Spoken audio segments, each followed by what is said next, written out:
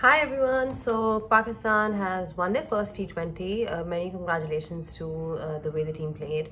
अच्छा है कि जो कॉन्फिडेंस ODIs में था अब वो T20s में भी कैरी कर रहे हैं. बट मेरा जो एक सिंपल सा सवाल है वो ये है कि why are we opening with Rizwan and Babar.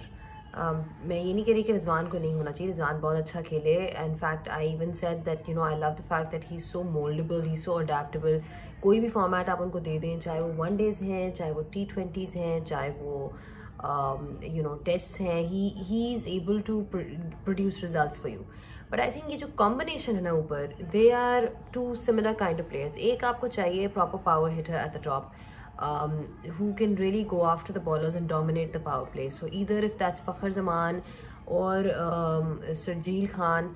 दूसरा ऑप्शन आपके पास ये भी है कि आप फ़खर और शर्जील के साथ ओपन करें. In fact I feel Pakistan should open with Fakhar and Sharjeel, इसलिए क्योंकि पावर प्ले में आपको दो ऐसे लोग चाहिए जो कि मैक्सिमम आपको बाउंड्री हिटिंग दे सकें या सिक्स हिटिंग दे सके. एंड आई थिंक इन दोनों के अंदर कैपेबिलिटी वो है कि ये लंबे लंबे छक्के भी मार लेता है Sharjeel.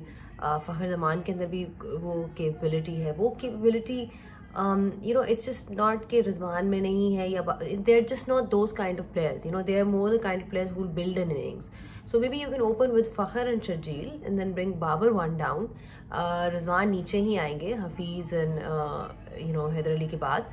I think that is an ideal combination. And if situation ऐसी है कि you need quick runs, then you have Faheem Ashraf, Hasan Ali और भी तो players हैं नीचे, मोहम्मद नवाज. एक आप ऑलराउंडर को निकाल लो अगर आपने शर्जील को स्लॉट इन करना है, क्योंकि फ़हीम भी है इस वक्त आपके पास, नवाज भी है इस वक्त आपके पास, हसन अली भी बैटिंग कर लेते हैं. सो अच्छी एक उस तरह से कॉम्बिनेशन है कि you have players who can bat and as well as बोल. So the match was really good. Pakistan pulled things back. एक टाइम पे लग रहा था 220 करेंगे. हसन अली ने अच्छी बॉलिंग कराई. Is a very smart bowler. थोड़ा सा उनका रिदम ऑफ होता है शुरू में क्योंकि वो कोविड से रिकवर कर रहे हैं, लेकिन उनके अंदर जो एक वेरिएशंस हैं स्लोअर वन कराने की, बैट्समैन को रीड करना, वो जो एक एक्सपीरियंस है वो डेफिनेटली उनके पास है. So great performance. And then Rizwan, what an innings by him. Despite the fact that उन पर लोग इतना क्रिटिसिज्म करते हैं, पीपल आर वेटिंग कि वो कोई शायद गलती करेंगे तो अभी हम इन पे रिजवान के ऊपर तनकीद करना शुरू कर देंगे. He has proven himself time and again. So I am a huge Rizwan fan. I think he should be in the team, but I think कि थोड़ी सी shuffling करनी चाहिए. वर्ल्ड कप कि जब होगा तो बहुत बड़ी बड़ी टीम्स आपके साथ खेलेंगी. You don't want to be short of 10 run, short of 15 run in the and because आपको पावर प्ले में अच्छा स्टार्ट नहीं मिल सका. सो आई थिंक पावर प्ले में अच्छा स्टार्ट लेने के लिए आपको दो प्रॉपर बैट्समैन चाहिए हु कैन डोमिनेट.